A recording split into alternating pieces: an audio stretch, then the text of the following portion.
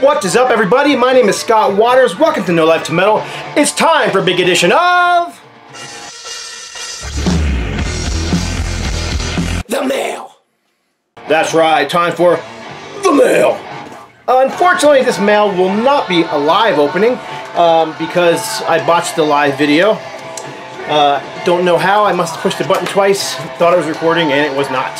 So, I have no video footage of me opening the video opening up this package live. So what I'm going to do is just go ahead and show you what came in an awesome package from the Headbanging Zulu UK, or Steve. If you don't know who the Headbanging Zulu UK is, I will leave a link above in the several links you can find below in the description. I'll leave one above you can click on so you can get to him.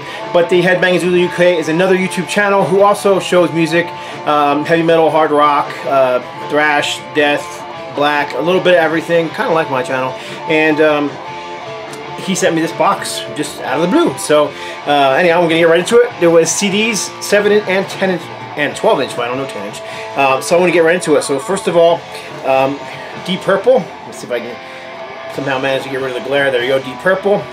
This is 30 very best of. So 30 years of Deep Purple. So we've got Hush, Black Knight, Speed King, Child in Time, Strange Kind of Woman, Fireball, Demon's Eye, Smoke on the Water, Highway Star, When a Blind Man Cries, Never Before, Woman from Tokyo, Burn, Stormbringer, You Keep on Moving, Perfect Strangers, Ted the Mechanic, and Any Fool Know That. So very cool.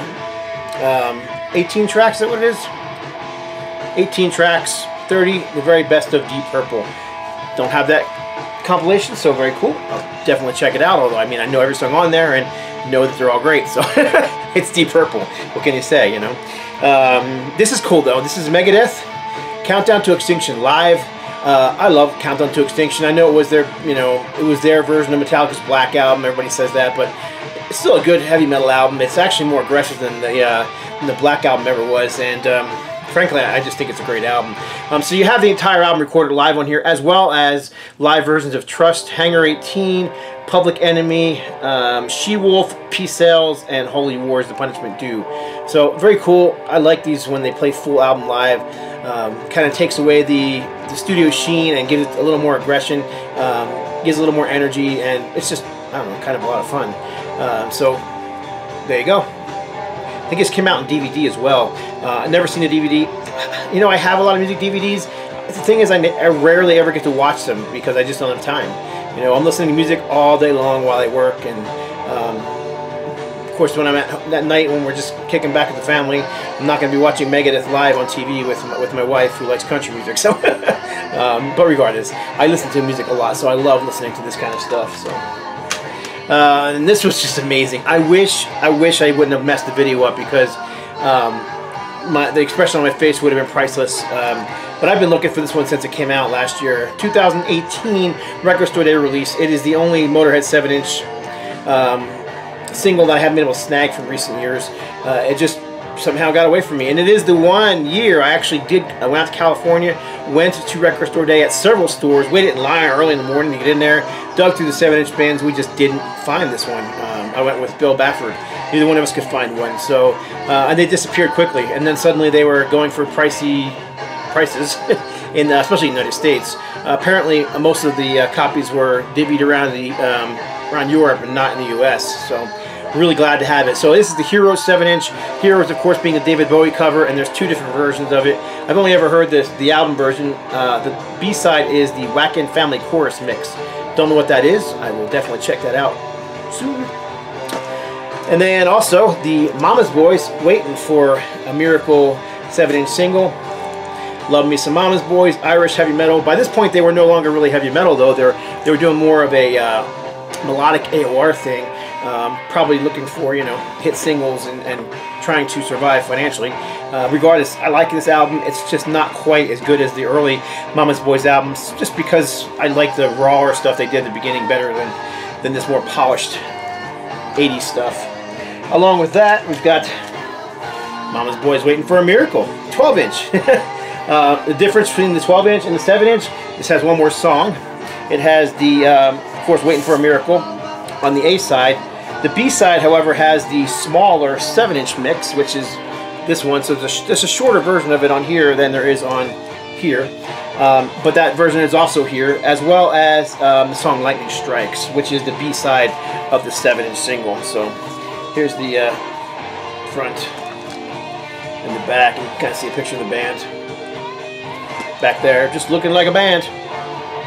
Not really glammy or anything, but definitely a more commercial, polished sound than you would have got on the early Mama's Boys albums. And then along with that, there was also this in there. One of my favorite songs from the Mama's Boys, Midnight Promises, 12-inch single, with Lonely Soul and High Energy Weekend, which is a song I believe was exclusive to this 12-inch single. And again, I don't own this, so I'm really happy to have it. One of these days I'm going to have to do a Mama's Boys vinyl showcase, because my Mama's Boys collection is probably just about full. I think I have just about everything they put out. I'm still missing the original Pussy Records version of their first album, although I do have a repressing of it. So taken from the LP, Turn It Up.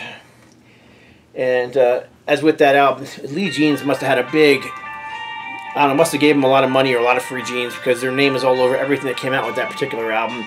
And they're all wearing, if you look closely at the picture, they're all wearing denim Lee vests, denim Lee jackets, denim Lee jeans, and dungarees. And if I'm not mistaken, yep, you can even see inside of here, he's got a red Lee Jeans t-shirt on. So this is another one that's really exciting to me, because it was one that I've been after for a long time. Apparently this album is really easy to find in the UK. It's very difficult to find in the US. But this is Obnoxious by UK Thrashers, Acid Rain.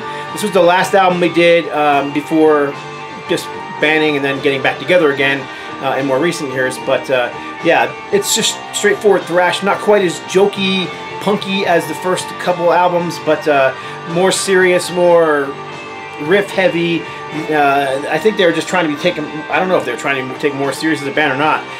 The reason I said it is because that cover is terrible. I'm not sure what was going on with that. Obnoxious, yeah, that's an obnoxious cover, but actually bad. Would have been better just for a black cover with a white logo than this pink and blue nightmare. Looks like something out of I don't know, Pepto-Bismol nightmare. But anyhow, very glad to have it.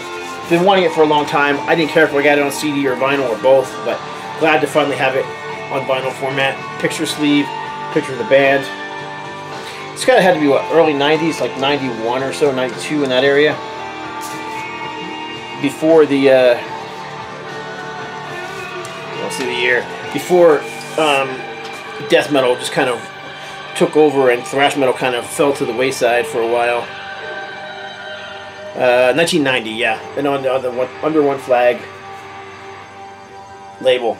Very, very cool. And finally,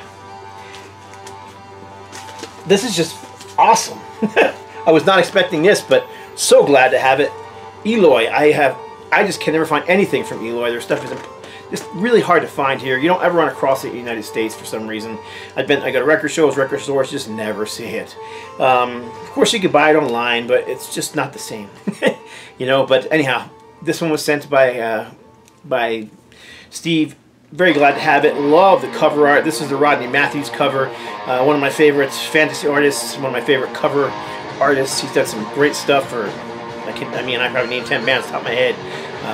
Asia and Seventh Angel and Detritus, White Metal Warriors. There was just so many great covers. Nazareth. So there you go. But I have not actually ever heard that particular album. If you want to know of Eloy, it's just straightforward prog rock. It's not heavy, it's not metal, even though this album is on the